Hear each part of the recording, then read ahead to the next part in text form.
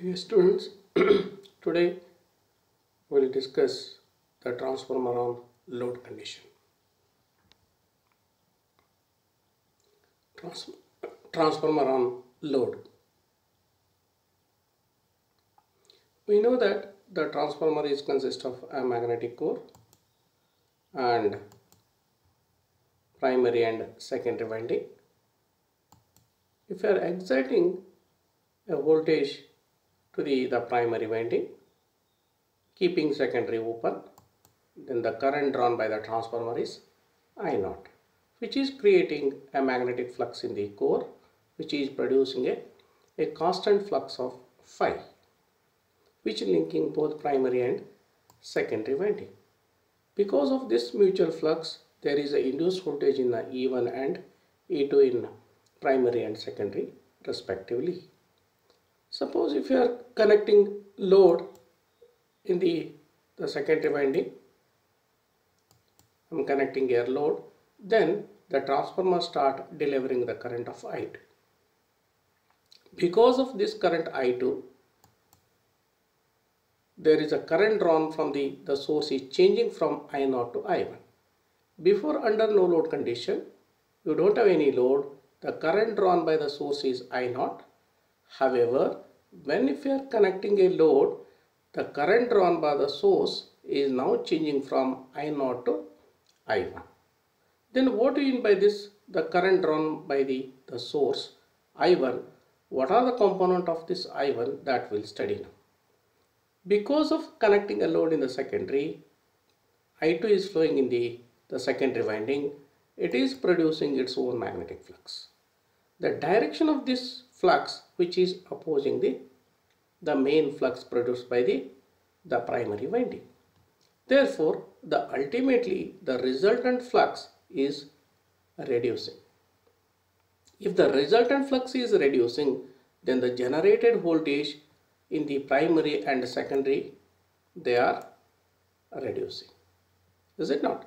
Because of main flux, there is a original value of the induced voltage E1 and E2. Because of the flux produced by the current I2 in the secondary winding, which is opposing to the main flux, the total flux in the magnetic core is reducing. Because of that, the induced voltage in the primary as well as secondary voltage, they are decreasing. If the E1 is decreasing, the current drawn by the source is depending upon the potential difference between these 2 points.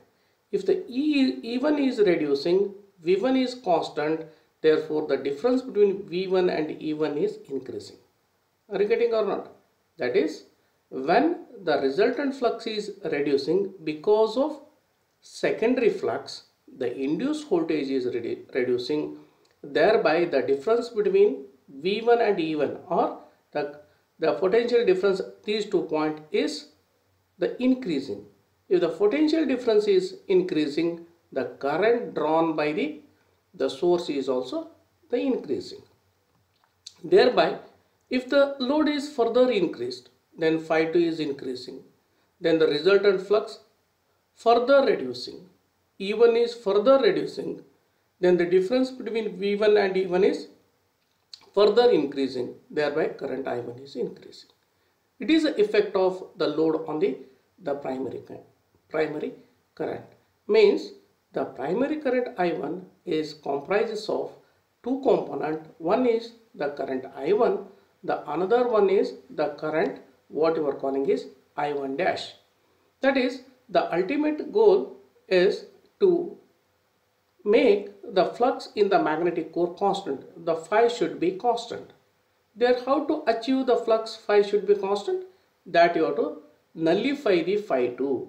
Therefore, the current extra current I1 dash, which is drawn from the transformer, that is producing a flux which is equal to phi 2.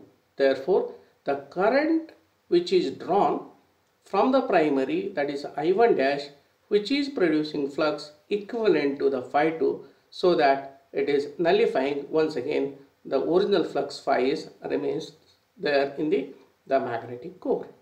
Therefore, the current I1 is comprises of the no load current I0 and counterbalancing current I1 dash. With this background, just we'll draw the vector diagram for the transformer on load condition. That is the sequence of events you have to remember that under no load condition, current is drawn by the source is only I0, but when if you are connecting a load, then it is producing a flux in the secondary which is opposing a main flux, so that total resultant flux is reducing, but our object is to keep flux phi constant. However, because of this flux, the total flux is reducing. Because of the flux is reducing, the induced voltage is reducing. Therefore, the difference between V1 and E1 is increasing, thereby current drawn by the source is increasing. The same things are mentioned here, that is when the secondary winding is loaded, the secondary current I2 is set up. That is when the load is connected, the current start flowing in the secondary winding. Then the magnitude and the phase I2 with respect to V2 is determined by the characteristics of the load. That is this point I want to clear, that is the current, the phase displacement between V2 and I2 is depending upon this particular load. That is, if the load is pure resistive, the current I2 and V2 they are in same phase. If it is a pure inductive, current I2 lags V2 by an angle of 90 degree. If the load is pure capacitive, I2 is leading V2 by an angle of 90 degree. If it is consist of combination of resistance and the inductive reactance, in that case I2 lags V2 by less than 90 degree. If it is a combination of resistive and capacitive load, in that case I2 leads V2 by an angle of less than 90 degree.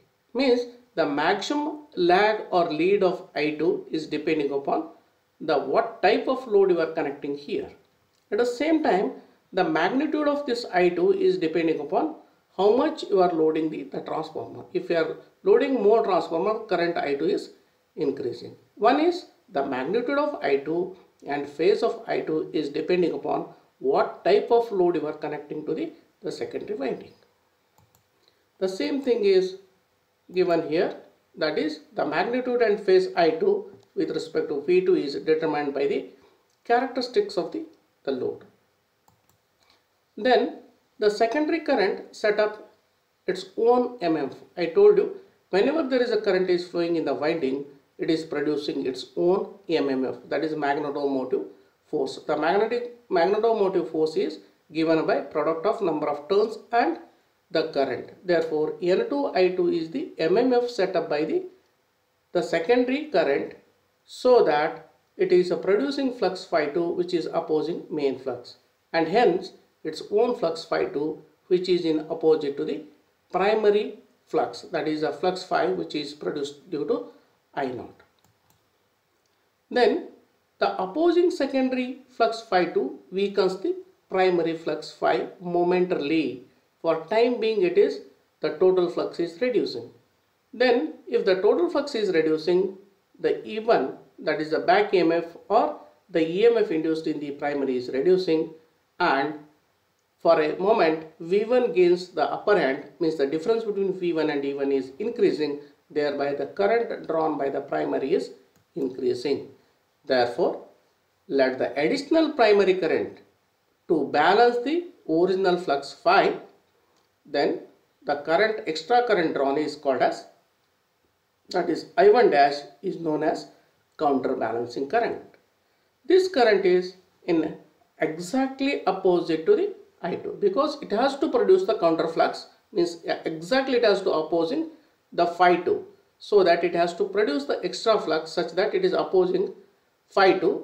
Phi2 is because of I2, therefore I1 dash should be exactly opposite to I2. That is I1 dash is exactly opposite to I2. Then with this background, just I want to draw the vector diagram for ideal transformer. First I am taking the ideal transformer, then we have to switch over to the practical transformer. In the ideal transformer, that is V1 is equal to E1, V2 is equal to E2. As such, there is no losses and there is no drops in the primary or secondary winding. These are the things you have to remember. Ideal means as such there is no voltage or there are no losses in the transformer.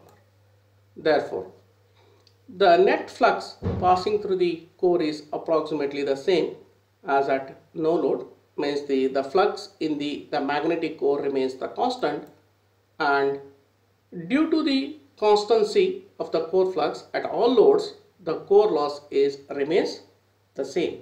If the flux in the magnetic core remains same, then the loss, that is a core loss or iron loss, or also you are called as a no load loss, remains the constant. Then the flux phi 2 is equal to phi 1 dash. That is, you have to counterbalance phi 2 with the help of phi 1 dash. The phi 1 dash we are producing because of the current in the primary extra current I1 dash. The phase of this I1 dash is exactly opposite to I2. Therefore, N2 I2, that is whatever the MMF is producing in the secondary because of I2, is counterbalancing by the primary MMF of N1 and I1 dash. Therefore, N2 I2 is equal to N1 I1 dash. If you are finding out I1 dash, what you are getting is N2 by N1 into I2. N2 by N1 is nothing but your K. Therefore, the counterbalancing current I1 dash is K times I2.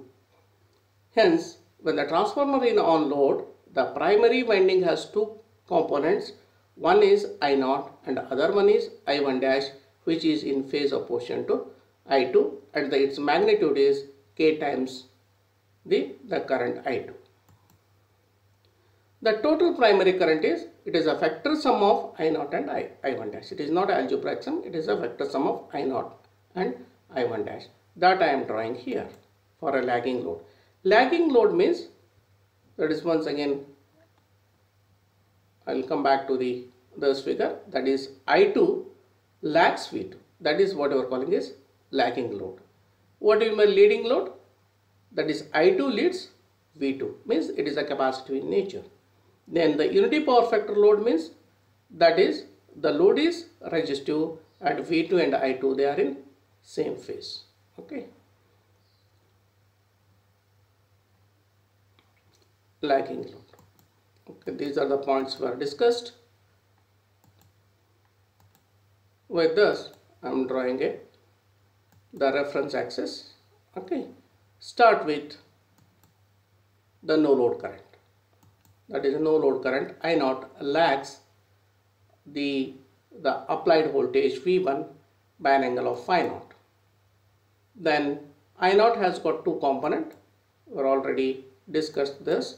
One is I mu, the another one is IW. Because of I mu, we have got a flux phi. Because of this flux phi, we have got two voltages. I am not shown here E1. E1 is also lying on this same axis.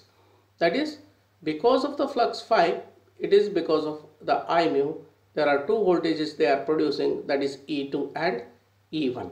That is the induced voltage in the primary and secondary.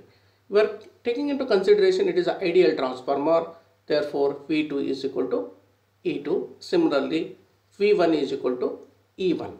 V1 is equal to E1.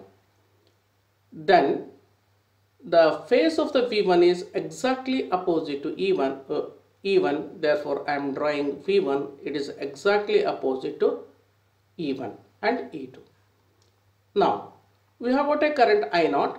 I told you that because of the load is connected, that is the lagging in the nature, therefore I am drawing a lagging current, means I2 lags V2. I told you, that is, if the lagging load means the current I2 lags V2 by an angle of phi 2. Therefore, what is a counterbalancing current? Counterbalancing current is, it is exactly opposite to I2 and it is K times I2. Therefore, you have to draw I1 dash, it is exactly opposite to I2 and its magnitude is K times I2. Then what is the total current drawn by the supply? It is sum of I1 dash and I0. Then if you are factorially, if you are adding these two, then what I am getting is the current I1. This is how we have to draw the vector diagram. Start with the V1, V2 and E2 with a flux phi. Then depending upon the load you have to draw the either I2 is lagging or leading or in phase. Then you have to draw the counterbalancing current, then add I1 dash and I0, then you are getting the I1. That is the vector diagram for the ideal transformer on load. It is for lagging power factor. Then I am going for the leading power factor and the unity power factor both. First I will start with unity power factor. Unity power factor means what? It is V2 and I2, they are in same phase. Start with the same procedure. Draw the current I0, and I0 has got both a component of IMU and IM0. I am not showing here. Then directly I am taking the flux phi, that is phi. Then because of this phi there is a E2 and E1. Then V1 is exactly opposite to E1. Then V2 is equal to I2 because it is ideal transformer. Now the nature of the load is unity power factor. Unity power factor means the current and voltages, they are in same phase. Therefore I am drawing I2, it is in phase with V2.